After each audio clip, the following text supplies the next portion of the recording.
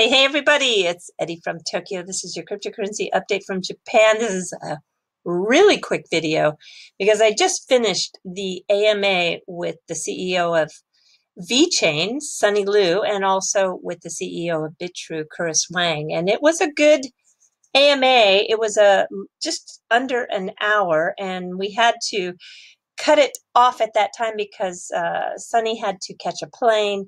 And they really did focus on mass adoption, what they are both doing to get the mass adoption to take place of blockchain, as well as the importance of collaboration. And we're not just talking about collaboration in the future. We're talking about the collaboration that is happening now. We had a little bit of a weak connection towards the end with Sunny, and it is what it is. It's sometimes these connections are very fragile. I was on a Google Hangouts, and depending on time of day and the type of connections on the other end, they're just not always perfect. But we did lose him for a moment, but we reconnected, and it was in the middle of his last answer. But still, I think we really understand how they are leveraging the power of blockchain to solve real global problems. The VeChain project is very much like Ripple in terms of the quality of people on the team and the way they are going after enterprise companies, but they are not going after the financial portion of business. So it is just another example of how when a company is able to do the solving of real problems and using blockchain, it's just very exciting. I think it's a project definitely to watch. Okay, so this was, though, had a surprise in there, and it was when Chris answered his last question. He announced that he had just signed a partnership with CoinOne exchange in South Korea. This is a pretty big deal because CoinOne and Bitrue will expand with their collaboration. It will provide securing more liquidity for XRP. It's going to also expand the customer base on both exchanges. They will be able to share in new projects, and they will be able to participate in cross-marketing. So think about this. When you have a project, for example, that is launched in Korea, sometimes we don't even know about it. We don't even hear about it, and vice versa. Now there will be greater exposure by all of the sharing of information, and also just not sharing information and liquidity, but expertise.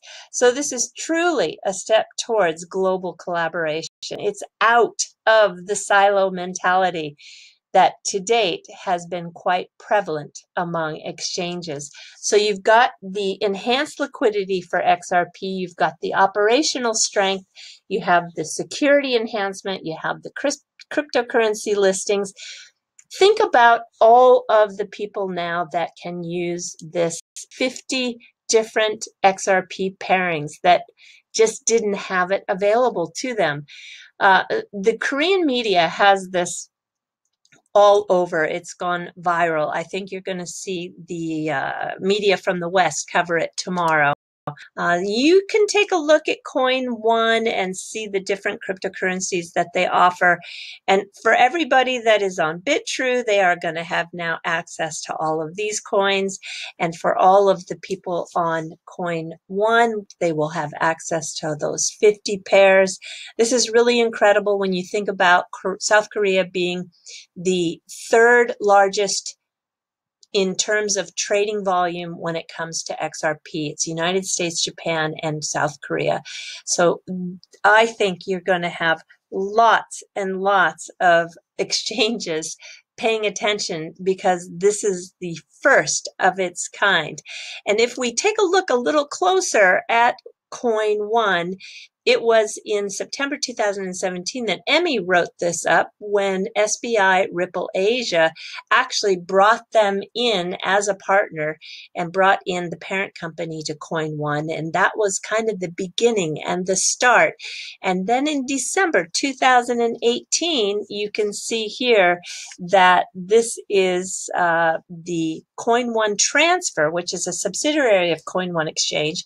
It introduced Korea's first blockchain-provided remittance mobile app to Thailand and the Philippines, and it was rolled out on RippleNet. So with the connections to Siam Commercial Bank in Thailand, it's so interesting, right? And the Cebuana Luwila, which is in the Philippines, you can see how this is truly a powerful collaboration.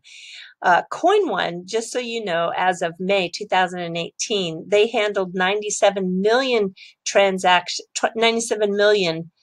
US dollars in equivalent to transactions per day, and that is according to Ripple. So it is it's a very, very big day for XRP for sure, especially when it comes to liquidity. And it is also a very big day for blockchain to show how this collaboration can really create what I call a fire-breathing dragon.